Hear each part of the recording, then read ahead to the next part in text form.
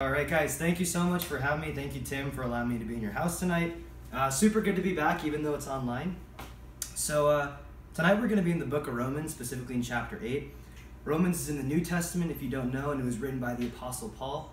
It's a pretty well-known chapter in the book of Romans. In fact, John Piper says about Romans 8, the greatest book in the world is the Bible.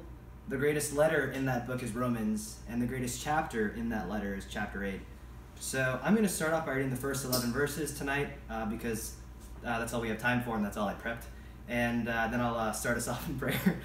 So chapter 8, verse 1. Therefore there is now no condemnation for those who are in Christ Jesus. For the law of the Spirit of life in Christ Jesus has set you free from the law of sin and of death. Verse 3. For what the law could not do, weak as it was through the flesh, God did, sending his own Son in the likeness of sinful flesh, and as an offering for sin.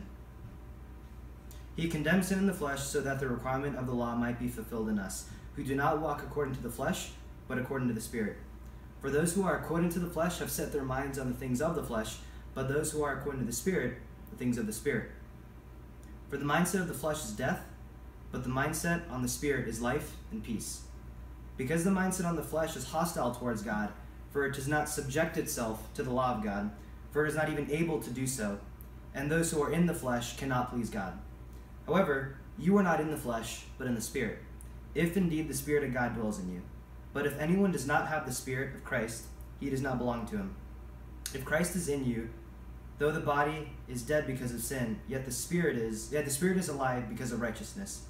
But if the Spirit of him who raised Jesus from the dead dwells in you, he who raised Christ Jesus from the dead will also give you life to your mortal bodies through his Spirit who dwells in you. Let's pray. Father God, we thank you so much just for the gift of Kingdom Club. Thank you so much that Tim was hospitable enough to allow us to use his home, God. I pray that tonight you just bless everyone with ears and hearts to listen and receive the word tonight. God, I pray you just give me the tongue to articulate things well, Lord. And in all that I do tonight, Lord, let me just do it for your honor and for your glory alone. And God, I pray that your name is the name to be praised tonight. And your son's name that I praise and thank. Amen. All right, so Paul discusses in the New Testament how the gospel transforms how we view our sin and how we review the redemptive work of Christ. The key theme in this chapter is freedom. The gospel, as Paul says, sets us free. You know, you can look at a plethora of religious backgrounds today and see that in most of these religions, people aren't free from the penalty of their sins, you know, unless they follow a set of rules, which creates, as we call today, a works-based faith. They are also not free from the power of sin, which results in their continuous unrepentant sin. So let's dive into verse 1. Therefore, there is now no condemnation for those in Christ Jesus. This is arguably one of the most powerful quote-unquote therefores in the English language.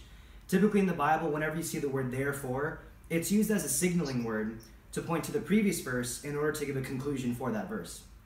Here, it introduces the results of Paul's teachings not only in the previous chapter, but the first 7 chapters as a whole in the book of Romans.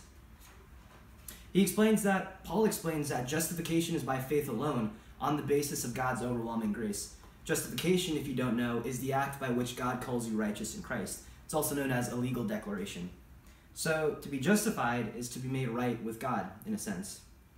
You can also look at the word condemnation as the antithesis of the word justification.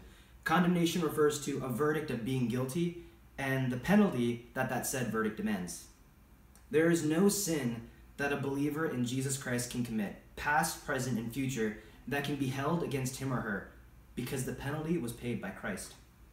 And through Jesus Christ's righteousness, his righteousness was given to his children, so that when the Father looks at us, he doesn't judge us for our sin. He doesn't judge us for the sum of our past mistakes, but of the blood of Christ that was shed for us. But in this verse, Paul is answering the dilemma of an unbeliever in chapter 7 of Romans. If you read chapter 7, you'll see that Paul basically is lamented about how much the unbeliever struggles with sin. And in fact, he ends chapter 7 by saying, and if you want to go to verse 21, you can read along with me. It says, "So I find this law at work. When I want to do good, evil is right there with me. For in my inner being, I delight in God's law." Verse 23, "But I see another law at work in the members of my body, waging war against the law of my mind and making me a prisoner of the law of sin at work within my members." And I kind of envision Paul sort of like, throws up his hands in the air, and I envision he says, what a wretched man I am, who will rescue me from this body of death? And what's interesting, he answers the question right after by saying in the next verse, thanks be to God, it is through Jesus Christ our Lord. So now he asks, and I'm paraphrasing, well, since unbelievers continue to struggle with so much unrepentant sin, how much condemnation can I, a believer in Christ, expect to experience? Paul's answer to that, Romans 8:1, there is therefore now no condemnation for those who are in Christ Jesus. Condemnation, as I said, is a legal term, if you don't know.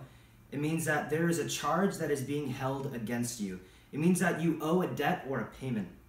For those in Christ, that debt no longer exists because that debt has been paid in full. Charles Spurgeon used to say that for those in Christ, it would be unjust for God to hold a believer responsible for sin, because that would be requiring two payments for the same sin. For example, if you can understand that, if my electric bill is like super high one month because I kept the air set at like 55 degrees, but my father comes in and pays it in full, but then the electric company comes back to me and says, well, Sam, we expect you to pay the bill too because, you were the one that set the temperature so low. I would say that's not fair. My father came in and he paid that bill in full, and now you have no more claim on me. Paul says, if I am in Christ, God cannot condemn me. If I am in Christ, God can't condemn me for my sins because Jesus was fully condemned for it. For God to hold me accountable for even an ounce of it would be requiring two payments for the same debt. This declaration of no condemnation applies to both your past and your future sins. Many Christians today understand that Jesus paid for their sins, something like, well, he wiped the slate clean, so to speak, but they think that if they commit a future sin, then you might get re-condemned for those. But then Paul stops that and he says, not if you're in Christ. Now, thinking about this logically, when Christ died on the cross for your sins, how many of your sins had you committed yet? Not a single one, right? It means that when Christ died on the cross for us and suffered the wrath and anger of God, he atoned for every single one of our sins. In fact, when Paul wrote these words years ago, quote unquote, no condemnation, none of us had committed our sins yet. Jesus' death wiped out not only the presence of existing condemnation, he wiped out the possibility of future condemnation. This means that there is literally nothing you could do right now that would make God love you any more than he already does. And there's nothing that you could do that will make him love you any less. You are in Christ, which means that there is nothing that can impede or endanger God's love or acceptance of you. A lot of Christians today think that God loves you the more that you become like Christ. I love this quote by Rankin Wilborn. Rankin says, God doesn't love you to the degree that you are like Christ. He loves you to the degree that you are in Christ. And that is always 100%. Because now he loves you like he loves Jesus. Now obviously, don't hear me wrong and think that there shouldn't be a pattern of victory over sin in your life.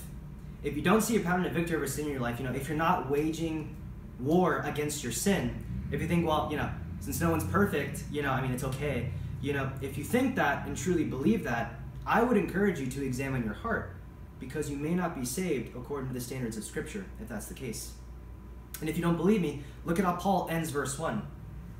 He says, to those who are in Christ Jesus, who do not walk according to the flesh, but according to the Spirit. Now back to Wilborn's quote. I like it so much, I'm just going to say it again. God doesn't love you to the degree that you are like Christ. He loves you to the degree that you are in Christ. And that is always 100%, because now he loves you like he loves Jesus. This means, and this is crazy to think, this means that God loves you just as much as he loved Christ when he finished preaching the Sermon on the Mount. I like to think about this because all of you should picture, can you imagine the joy of the Father when Christ finished that sermon? God must have been so pleased, so proud, and just happy with his Son when he completed that task. Now that's the same love that God has for his children. Why? It's because they are in Christ.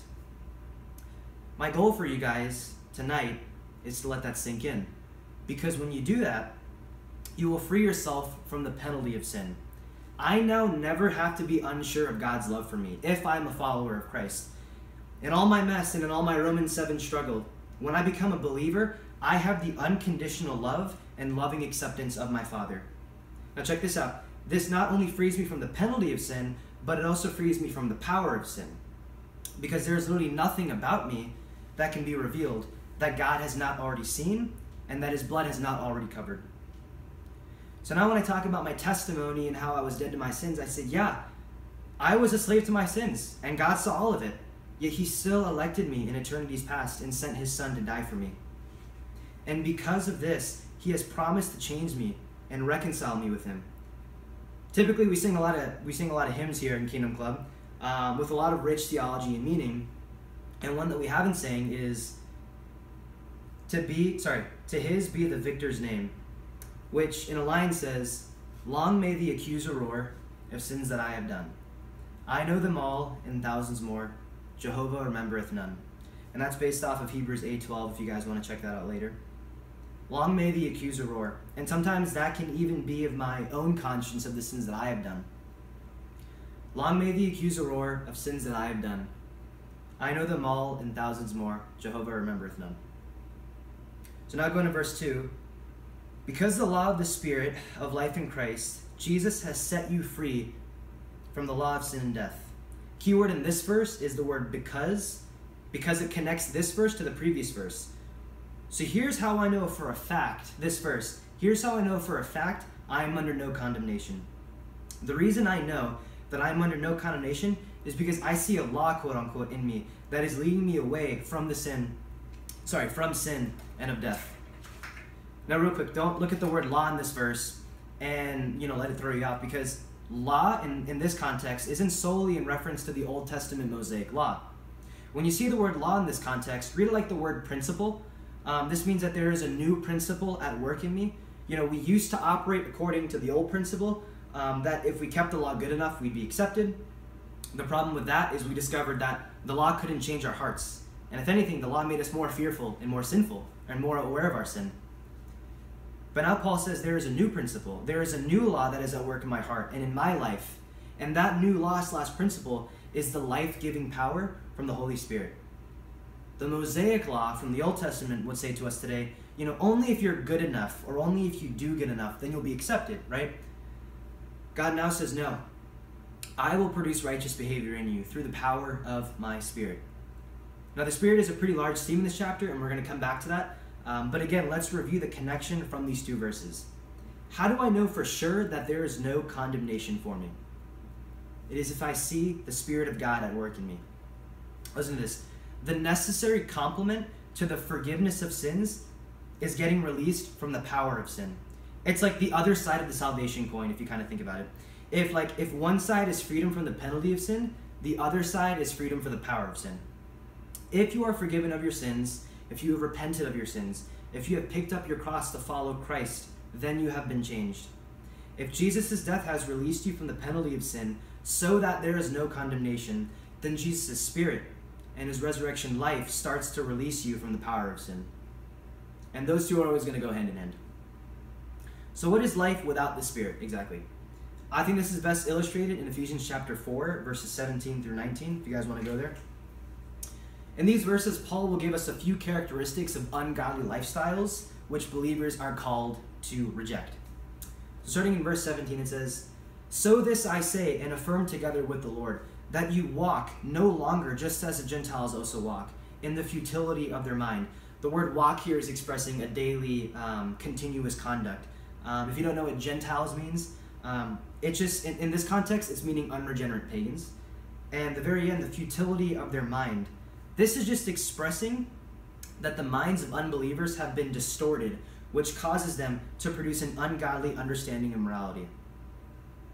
Because Christians are a part of the body of Christ and have received the Holy Spirit and are being edified by other believers in Christ, they should not continue to live and walk like the rest of the ungodly. Verse 18, "Being darkened in their understanding, excluded from the life of God because of the ignorance that is in them, because of the hardness of their heart." Unbelievers are naturally separated from God. Because of this, they are ignorant and blind to God's truth, which causes them to be hard to truth, as opposed to being soft and teachable. Verse 19, "And they, having become callous, have given themselves over to sensuality for the practice of every kind of impurity with greediness." So, my question to those of you who are not sure if you are saved, Are you walking in truth by the grace of the Spirit? Galatians 5, are you walking by the Spirit? Are you gratifying the lusts of your sinful nature? Or are you walking in freedom and standing firm so that you are not burdened by a yoke of slavery to your sins? A question that my dad used to ask my brother and I when we were young was, if you guys died tonight, how do you know that God would let you into heaven? And this is a great question, and you should have the right answer for it, because there's only one right answer for it. The right answer is because Jesus paid for my sin debt in full, and because there is no condemnation for those that are in Christ Jesus. Equally important to this question is another question, and that's not if you die tonight, but if you get up tomorrow, is your life going to be different because the Spirit of God is in you? Are you seeing a pattern of victory over sin in your life? Are you picking up your cross daily, denying yourself, and following Christ? Bottom line, are you living in freedom? Christ said your sins are forgiven, but did you arise and walk by the Spirit? And how do we know that Christ is our Savior? We would know if the Spirit has given us a transformed life. James 3:18, I will show you my faith by my works. Another example from the life of Christ comes from John chapter 8.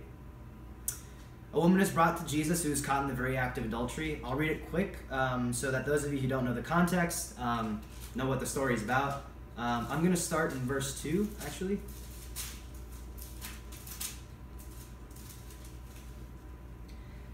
And I'm going to go to verse 11. At dawn, he appeared again in the temple courts, where all the people gathered around him, and he sat down to teach them. The teachers of the law and the Pharisees brought a woman caught in the act of adultery. They made her stand before the group and said to Jesus, Teacher, this woman was caught in the act of adultery. In the law, Moses commanded us to stone such a woman. Now what do you say? They were using this question as a trap in order to have a basis for accusing him. But Jesus bent down and started to write in the ground with his finger. When they kept on questioning him, he straightened up and said to them, If any one of you is without sin, let him be the first to throw a stone at her. Again he stooped down and wrote on the ground. At this, those who heard began to go away one at a time, the older ones first, until only Jesus was left with the woman still standing there. Jesus straightened up and asked her, Woman, where are they? Has no one condemned you? No one, sir, she said. Then neither do I condemn you, Jesus declared. Go now and leave your life of sin. Jesus says to her, Neither do I condemn you. What's interesting to note here is that the order that Christ puts those phrases in. Forgiveness is always accompanied by change. Now look at this. Neither do I condemn you comes before go and sin no more. And it's significant because most of us today would rephrase those, saying something like, if you go and sin no more, then I'll consider not condemning you. So why did Christ put, neither do I condemn you before go and sin no more? Christ was simply clarifying an aspect of the gospel. The gospel message isn't simply stop sinning, because that would be an impossible message. The gospel message is, behold the love and sacrifice given to us by Jesus Christ. And through the work of the Holy Spirit that was granted to us by the Father, then you will have the power to stop sinning. God's love and sacrifice for his children is the power that liberates us from sin. Not a reward for us liberating ourselves, for if we liberated ourselves, there would be no use for Christ's sacrifice. Going back to verses 1 and 2 in Romans 8, it articulates the two types of freedom, the freedom from sin that come with salvation. Paul says that that by Jesus' death, we are freed from the penalty of sin, and by his Spirit, he has released us from the power of sin. These two always go together, like I said. John MacArthur uses the definition of grace and mercy in order to explain these freedoms. He says that mercy differs from grace in that grace removes guilt, the guilt of the penalty of sin, while mercy takes away the misery caused by the power of sin. If you are a follower of Christ, you have received the undeserved relief of misery that accompanies Christ's saving grace. Now in verses 3 and 4, Paul further unpacks the unity between these two freedoms. He says, verse 3, what the law, meaning the Old Testament law, what the law could not do since it was weakened by the flesh. In other words, the law was making all these commands in which we weren't able to obey. What the law could not do since it was weakened by the flesh, God did. He condemned sin in the flesh by sending his own Son in the likeness of sinful flesh as a sin offering, in order that the law's requirement would be fulfilled in us who do not walk according to the flesh, but according to the Spirit. Jesus released us from the law by being born in the flesh and living the life that we were supposed to live, which is a life of perfect obedience to God's law, and then dying a death of a sin offering, verse 3. For those that were called according to his purpose. And that offering, that sacrifice, freed us from the penalty of sin, which made way for the Spirit to indwell in us, which would fulfill the law's requirement in us, verse 4. Now you may ask, what's the law's requirement in us? The law's requirement is that we do what is righteous. Jesus summarized it in Matthew 22:37 by saying, love the Lord your God with all your heart and with all your soul and with all your mind. This is the first and greatest commandment, and the second is like it. Love your neighbor as yourself. When the Spirit comes in you, he will begin to grant these things in you. Because like I said, God's not just after your obedience. He's after a whole new kind of obedience. He's after an obedience that is rooted in a desire. He wants you to seek obedience, not because you're forced to or because you're threatened with hell if you don't, but an obedience that you seek because you crave God and his glory. Our college pastor, Darren, in reference to Paul's evangelism to the Jewish people, said, and I'm paraphrasing, Paul was burdened that the unbelieving Jews would come to know the Messiah so that they could give God all the glory. Paul's zeal for God's glory fueled his evangelical work to unbelievers. Paul says that this desire for God's glory and to be righteous for him wasn't produced by the law. The law can tell you all day what you should and shouldn't do, right? But it can't change your desires. It can't change your heart. Those desires can only be given to you by the life-giving power of the Spirit. What the law could never do, the Spirit does through the work of the gospel. So how practically does this change get produced in us? Well, Paul tells us it's when, verse 4, we do not walk according to the flesh, but according to the Spirit. If you're confused what that means, don't worry. Paul explains it in the next verse. He says, for those who live according to the flesh have their mind set on the things of the flesh, but those who live according to the Spirit have their mind set on the things of the Spirit. In other words, walking by the Spirit is accomplished by setting your minds on the things of the Spirit. Notice also how it doesn't say setting your mind on the Spirit, but instead setting your mind on the things of the Spirit. The reason this is important is because, a lot of Christians today are just obsessed with the Spirit, and they think, you get really spiritual, you hear his voice all the time, but just be cautious with that mindset. If you ever want to hear the Lord speak to you, just dive into the Word of God. At our hands, we have the mindset of God, which we can refer to whenever we need to. So what does it mean to set your minds on the things of the Spirit? It means having your mind set on what the Spirit thinks about. It means you love what the Spirit loves. You seek what the Spirit seeks. I'll ask Tim and Zion, does anyone here know what fellowship means? Yes, Tim. So fellowship is the unity that we have with Christ and each other through Christ's sacrifice. Yes. That we can actually truly love one another and yes. come together in brotherly and sisterly love. Yeah. So in a sense, it's kind of like a friendship and it's a companionship that is rooted in love and in encouragement. When you're in fellowship with someone, what do you talk about? The things that you love. Whenever I get together with my high school buddies, we talk about the same things whenever we get together. We talk about Christ, we talk about music, we talk about working out, because that's what we all do. This is what friendship is. So when you're in fellowship with the Spirit, you're thinking about what the Spirit loves. So what is this? If you go to Philippians 4:8, it says, finally, brethren, whatever is true, whatever is honorable, whatever is right, whatever is pure, whatever is lovely, whatever is of good repute, if there is any excellence and if anything is worthy of praise, dwell on these things. The Spirit loves the glory of Jesus and the sharing of his truth. And here's the key. As you dwell on these things, the Spirit and you are in fellowship. And where he is, so is his redemptive power. And if you have the gift of the Spirit, then your life will begin to bear fruit spiritually and you'll begin to walk by the Spirit. Continuing in Romans 8, verses 6. Now the mindset of the flesh is death, but the mindset of the Spirit is life and peace. Some of your versions may say carnally minded in the beginning or mindset of the flesh. This just basically means that a person with the mindset of the flesh is spiritually dead, whereas a person that has a mindset on the things of the Spirit is very much spiritually alive and at peace with God. Now you may ask, Sam, what is the mindset of the flesh? In the next verse, Paul lays it out as an attitude of hostility towards God. J.D. Greer broke this down into what we know as the 5 selves, or what he considers the mindset of the flesh. And I'll just list those for you if you guys are taking notes. Number 1, self-will, meaning that I don't care what God's will is for me in my life. Right? I want to do what I want to do because I think I know what's best for me. Number 2, self-glory. I want the approval of people and I want to be noticed. I'm not concerned about how people are looking at God, but I'm concerned with me. And here's the scary part about self-glory. You guys don't have to go there, but Galatians 1:10 says, "For am I now seeking the favor of men or of God? Or am I striving to please men? If I were still trying to please men, I would not be a servant of Christ." Number 3, self-gratification.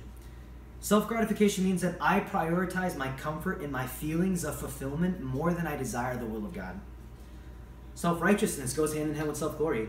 I want to distinguish how good I am compared to others so I can be accepted. Maybe to impress my pastor, just giving examples, maybe to impress my pastor or even the leadership of Kingdom Club, so I can enter leadership myself, Self-sufficiency, number 5. Similar to self-righteousness, I am good enough and strong enough to overcome my sin on my own. Now, what do you notice is the root sin in all of the 5 selves? Pride. And you ask, why should we worry about pride? Thomas Watson says about pride is like a spiritual drunkenness that flies up like wine to the brain and intoxicates it. It is an idolatry. A proud man is a self-worshipper. Pride seeks to ungod God. Now, going back to the 5 selves, fellowshipping with the Spirit, in a sense, means putting God in each of these places where you used to have yourself. So instead of self-will, you say, well, not my will, but your will, O Lord. Instead of self-glory, it becomes not to my glory, but to your glory forever and ever. 1 Corinthians 10:31. Self-gratification becomes, hey, my bread and my satisfaction is to do the will of my Father. Self-righteousness is where you say, I know that my works and my righteousness are nothing but filthy rags, but my righteousness has become complete in you, O Lord, because Christ has become my righteousness. Self-sufficiency says, I can't because of my circumstances, but whether you have a lot or whether you have a little, you can do all things through Christ who gives you strength. These are the things of the Spirit. But remember that at any given moment, whether you're at church singing hymns, whether you're here serving at Kingdom Club, whether you're up here teaching, with a Bible in your hands, or, if you're in the HC, showing off your internships or, research things and stuff like that, at any given point, there is a self-given focus in your heart, or there is a God-centered focus in your heart. If it happens to be self-focus, you're grieving the Spirit of God. It means that, when you're standing in the church, you're singing songs, or you're serving coffee, what is your motivation behind those things? Whose approval are you seeking in those instances? Is it man's approval? Or are you thinking like Christ thinks? Are you seeking the approval of the Father while being in fellowship with His Spirit? The result is that through His presence, He is producing the fruits of the Spirit. And again, what if the most devastating effect of your sin was not the damages it caused to you or to someone else, but the loss of the fruits of the Spirit in your life? Back to Romans 8, verses 7, says, the mindset of the flesh is hostile towards God because it does not submit to God's law. Indeed, it is unable to do so.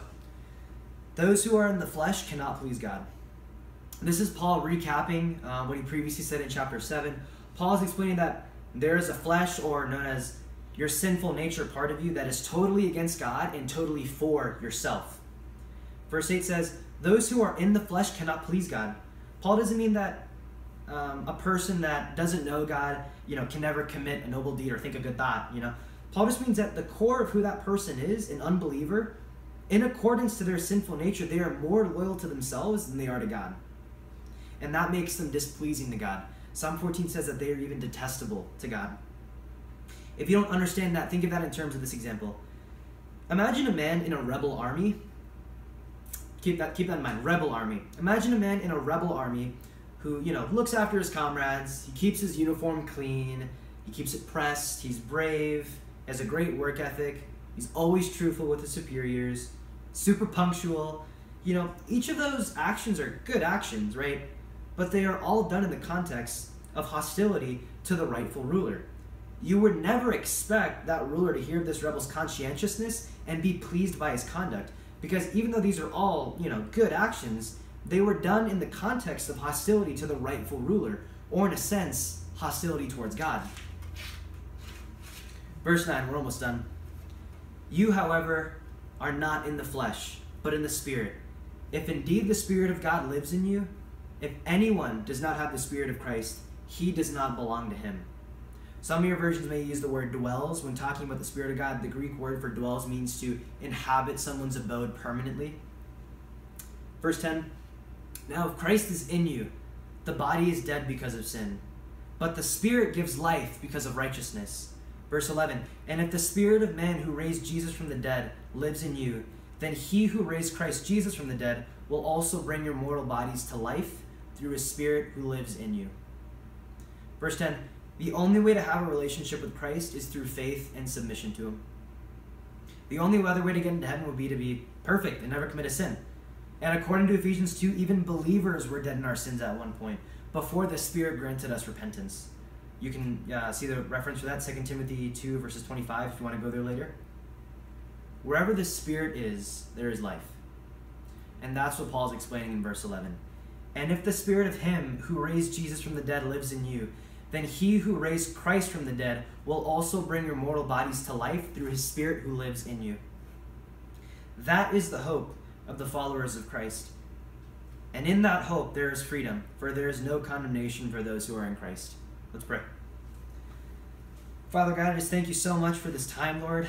We just thank you so much, God, just for all the men in my life that contributed to this message and corrected it, edited it with me, God. We just thank you so much for their sacrificing in their times, God. Thank you so much, God, for enabling me to speak tonight and for giving me the courage to do so, Lord. God, we just pray for FAU, God, and just the entire world, God, that healing can just be brought to the entire world and we can go to life as normal, God. And if it's in your will, God, have Kingdom Club in person. God, we just praise you and thank you, God. And God, in all that we do, Lord, let us do it for your honor and for your glory alone. We thank you. In Christ's name, amen. All right. You want to come up here?